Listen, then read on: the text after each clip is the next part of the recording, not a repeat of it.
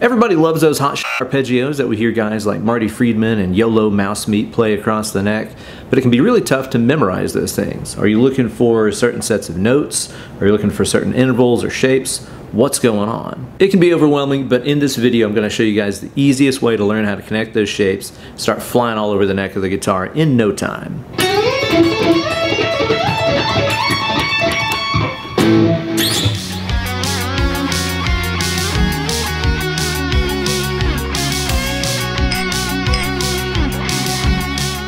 Hey there kids, it's your good buddy, Uncle Ben. I don't know about you guys, but every time I hear those wicked two-string arpeggios and solos like Tornado of Souls by Megadeth, my big toe shoots up in my boot. And I want to make that sound, because I'm a fan of making other big toes shoot up in other boots, or other footwear apparel. And after you watch this video, so can you. Follow the steps I'm going to outline in this video, and I guarantee you're going to become an arpeggio master, or I'll offer you a full refund on what it cost you to watch this video. Guaranteed. As always, this video is brought to you guys by everybody who supports my channel over on my Patreon page at patreon.com/Ben Eller Guitars. People are saying it's the greatest place on the internet, and I intend to keep it that way. Sign up today for all kinds of goodies like bonus videos, backing tracks, downloadable tabs, and so much more. This week, all of my patrons are going to get a very special bonus video to go along with this one, showing you guys how to use and abuse some of these two-string arpeggio shapes in various different configurations of our heroes. So don't delay. Sign up today. Gear-wise, I'll be playing my ancient Ibanez RG550 with the Fishman Fluence pick-em-ups into the Fractal Audio Axe FX 3. Now let's get into it. Yo guys, video editor Uncle Ben here. Quick note about this. I noticed after I stopped recording this video that my audio did not record. My computer just stopped recording audio out of nowhere. Probably because I'm using the same Mac that you guys have seen me use the entire length of my channel and more. That Mac is from 2012. Still going. Kind of strong. This hadn't happened in a long time. Anyway, so I'm just going to be using camera audio for all my guitar stuff here. Sorry, deal with a little clicky-picky stuff. You get what you pay for. The first thing that you got to understand if you want to know about arpeggios is thirds. Now, I wouldn't go asking your sister about thirds, as she gave her word to stop at third. And we all know how that turned out. A third is a very specific type of musical interval, and there's two different types of them. We call it a third because it's the distance from the first note of a major scale, like let's say this A, to its third note. 1, 2, 3, 1, 3. We call this interval a third, or major third. You could look at it as being two whole steps, whatever you want to call it. I definitely wouldn't try to learn it as fretboard numbers like 5, 9. Don't do it that way because that'll be a different set of numbers for every position you're in. So just look at it as that distance right there. The other type of third is a flattened third, or as most people call it, a minor third. All you got to do is to take that third thing that you just found and lower the high note 1/2 step. So that is our minor third. It's 1.5 steps away from the root note. So we have major third, minor third. If you can understand and see those distances on the fretboard, then you're ready for step 2, the formulas for major and minor arpeggios, which are going to use those third type distances that we're talking about. So let's take a look at the formula for major arpeggios. We're going to do A major.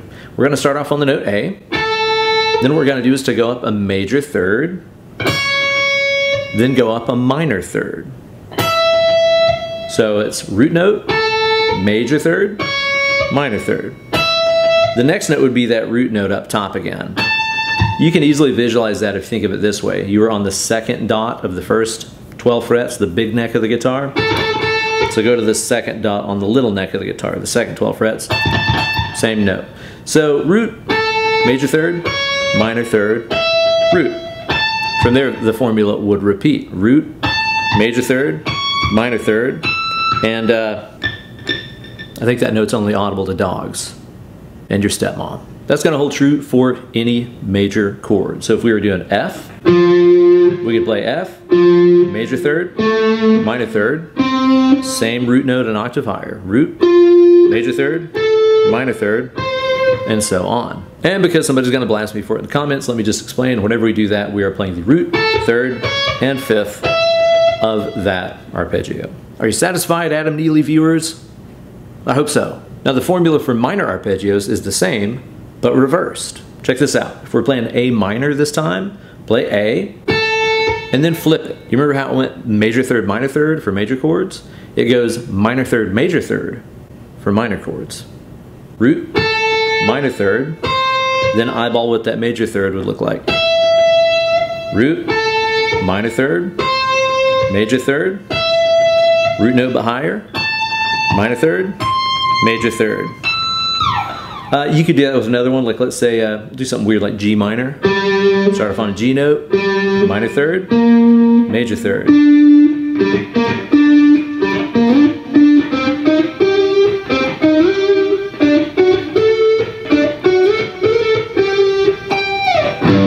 So in summary, major chords go root, major third, minor third. Minor chords go root, minor third, major third. Now that you know the formulas, let's play around on one string. We're going to use our high E string for these examples here. Let's start with A major. And what I want you guys to do is to start really hardcore visualizing those gaps, those major thirds, minor thirds, etc. So we're going to play root, major third, minor third, root. That'll be enough to start with right there. Now what I want you guys to do is first just to play around on that string right there with those two notes at a time. So in other words, take the first two notes of the arpeggio and just play around there.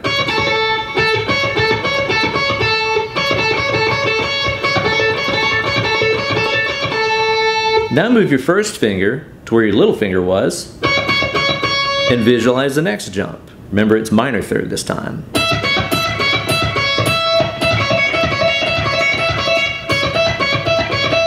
After this, move your first finger up to where your little finger was and visualize the next jump, which is just going to be that high root note again, right? Again, second dot, second dot. So our first one was major third, minor third, root. You could even restart from there, major third, minor third, and so on. Now that you can visualize that jumping third thing better, you're ready to start completing these arpeggios using the next string. And the cool thing about this is it's a very specific order that these things go in, and it's pretty easy to memorize. There's only 3 different shapes that you can learn for these basic major arpeggios. Let me show you guys how to complete them using the next string up. So whenever we have our first interval shape here, right, our root major third, whenever you're playing that distance right there, the shape that's going to complete it is what I call the stack. What you're going to do is off of your first finger, just play the note that's on the B string.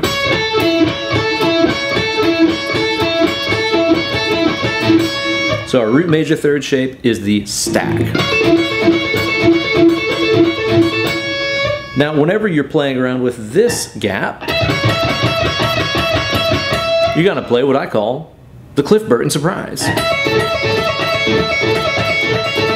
Notice how I put my middle finger right here on the B string.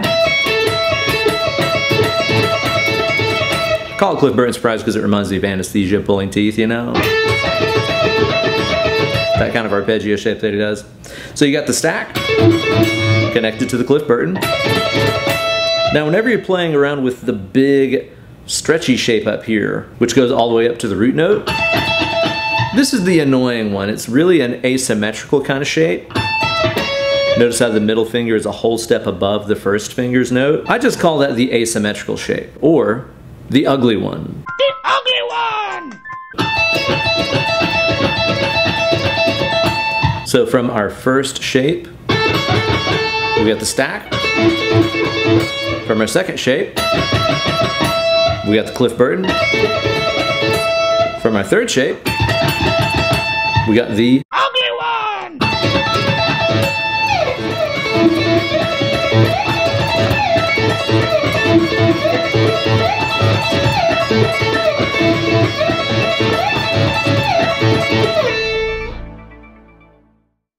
Now let's repeat the same stuff, but only with the minor variation, because we're metal, and we don't like major. Okay, so again, here's the gaps. Root note, minor third, major third.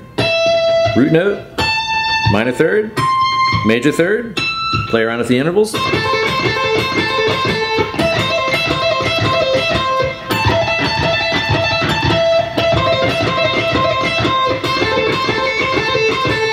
and that's kind of our starting point. Now off of the first shape that we played, we're once again going to have the stack. In this case, it's pretty much like what you did for the major one, where you're going to have the same fret on the B string.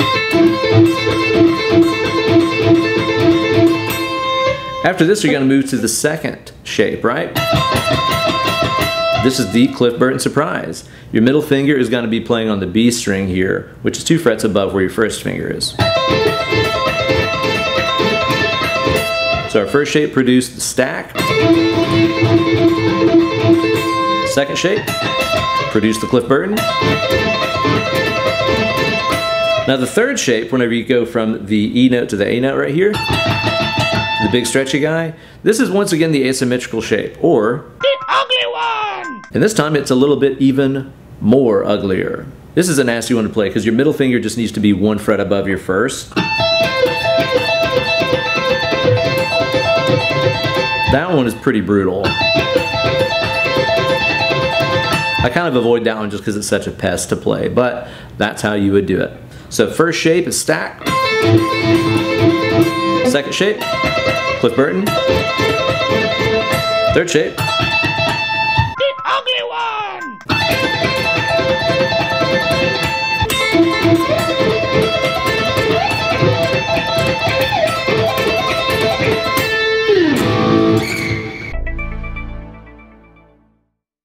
and that is how you're going to start mastering some arpeggios today. Now these shapes that we're talking about, these are going to apply no matter what string set you're on, with one exception, of course. So if, like, let's say you were playing around with a D minor arpeggio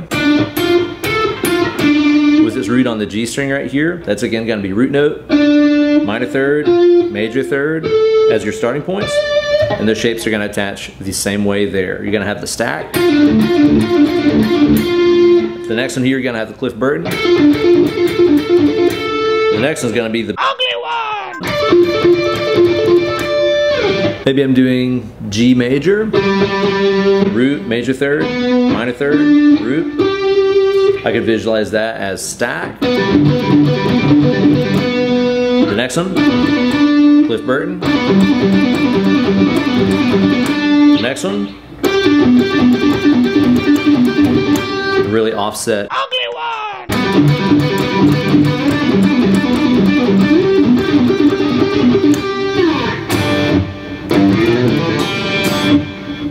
Yeehaw! Only exception to this is, of course, the naughty B string. This is a huge pain. Just don't play them on those strings, really, because these become really unwieldy. Like if I was doing the A minor, it wouldn't make a stack. It would have to be like this. If I was doing the next shape, that one's not too bad, and then the last one, I don't know, you just don't really see players use them very much on that string set, simply because the shapes all have to be changed due to the tuning of the guitar. Now the cool thing about this is, the order of that shapes is set in stone for any arpeggio and all of its inversions. So if you find yourself in one particular shape, you kind of automatically know what happened before it and what's happening after it. So for example, Marty Friedman starts off that Tornado of Souls arpeggio section with this B minor right here, right?